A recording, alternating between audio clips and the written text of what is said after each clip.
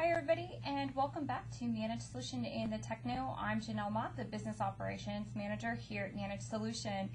So today we're going to go over kind of what's new with the Start menu with Windows 10. So if you've loaded Windows 10 and you're kind of going, wow, what do I do here? This is just a kind of a quick little overview of that.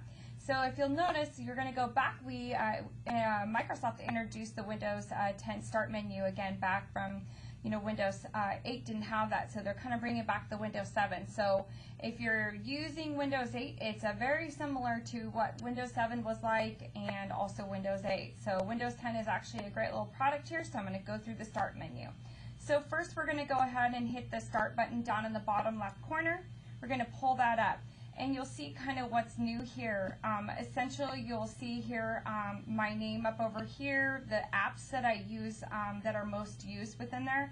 Anything that I've added most recently, the File Explorer will essentially pull up kind of any kind of my G drive or anything of that nature over there. So I'm going to pull that up over here so you can see that. So it's going to pull up quick access, any kind of different documents or this PC applications there, kind of quick access of recent files. Also, you'll find out there's the settings menu right here, and so let me pull that over for you so you can see this. So it's going to pull up kind of just account settings, and we'll go through those in a deeper session.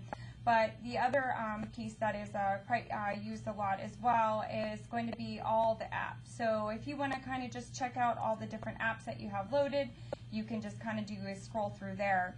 Also, customization is really great with this as well. So we can kind of go back down here, and if I want to resize any of the applications over here, I just would go ahead and hit resize, and I can make that a wide app there. Or if I want to basically unpin something, I could do that. So if I don't use the Xbox, what I can do is unpin that from the Start over there. Or if there's an app over here that I want to go ahead and pin to the Start, I could do that right there, and that will pull it over there.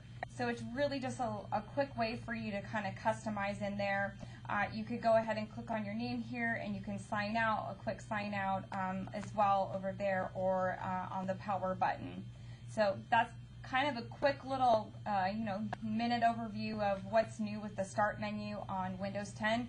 Hope you'll check us out again and check out our different, in the Techno series that we have. We'll be doing a lot more on Windows 10 and kind of go over the quick adds, removes, and features for you.